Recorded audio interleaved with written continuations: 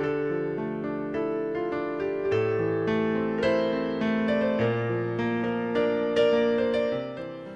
this is Ibtisam from Algerian Youth Voices.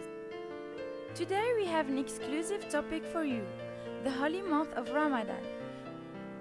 Murad, my friend, did a survey around 9 cities in Algeria to bring you the different traditions of Ramadan in our country. Let's discover them together. Ramadan is the ninth month of the Islamic calendar.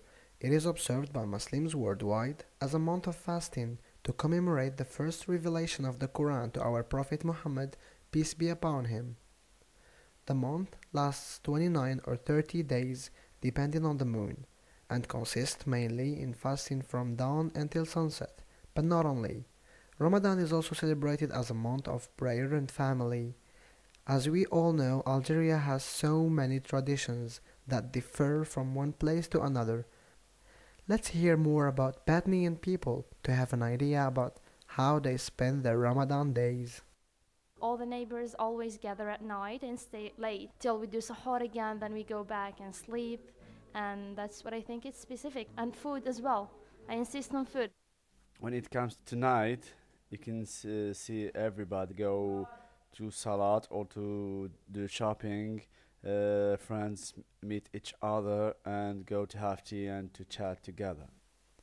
Now, let's move a little bit to the south to meet some friends from Wirgla and Togurt. In Tugurt and Warigla, it's almost 50 or 52 degrees, so we cannot go outside from 7 a.m. till 6 p.m. In the evening, it's time for markets who sell milk and like traditional cakes like zlabia and swarosa and some traditional breads of Chugurt region like matlo and khamira and so on.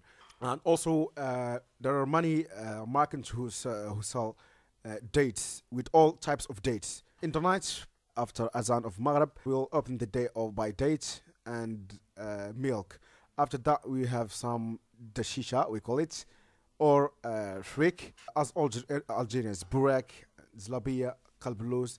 But what is special in our region is that we make tea after the Tarawih prayer. Very interesting. So far, we can notice some differences between the wilayas. But what is the secret that makes this month so special? One day I spent few days of Ramadan in Algiers with my family too, but I can notice that Ramadan without your friends, without your real family can be different. You can spend Ramadan outside of your city because it has a special taste. That's it. To be frank, I cannot agree more. The essence of Ramadan consists of sharing the most precious moments with friends and family, and its meaning lies within what we consider as home with our beloved peers. It's also the period of year where not only we give as much as we receive, but also learn some life lessons.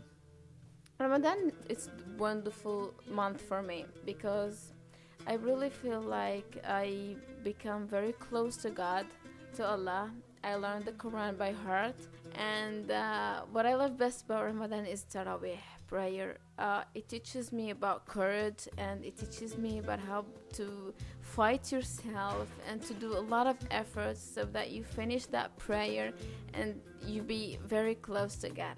After Tarawih, it's my favorite part is walking around the town, seeing people eating ice cream before I arrive home, and then I fall asleep. For me, Ramadan is about Quran, prayer, and having fun.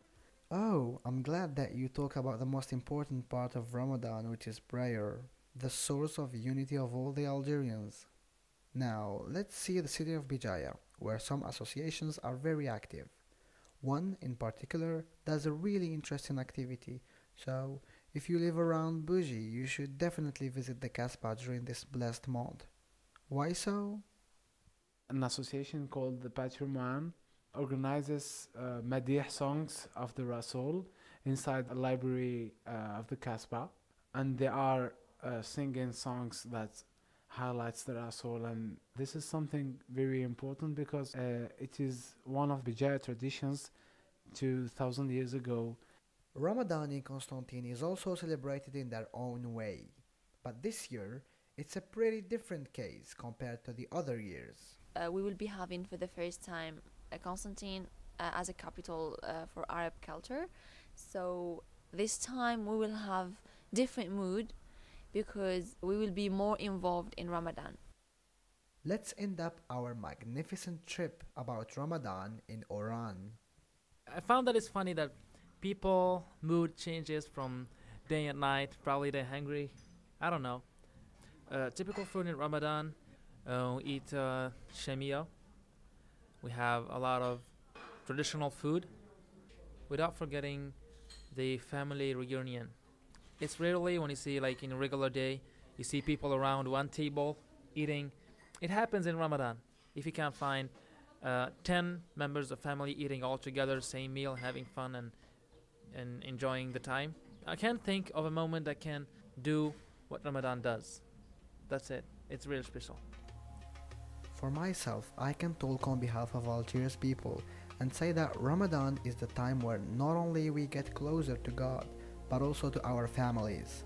We sit around one table, share one meal, and this time is really unique. I wouldn't miss any of those moments for all the treasures of the world. Call it a clan, call it a network, call it a tribe, or call it a family. Whatever you call it, whoever you are, you need one. And as Michael G. Fox once said, family is not an important thing, it's everything. Wow! Our beautiful country is in fact rich of several customs. Each city celebrates the holy month in its own beautiful way. Thank you for listening. Algerian Youth Voices wishes you Ramadan Mubarak and Sahaf Torkom.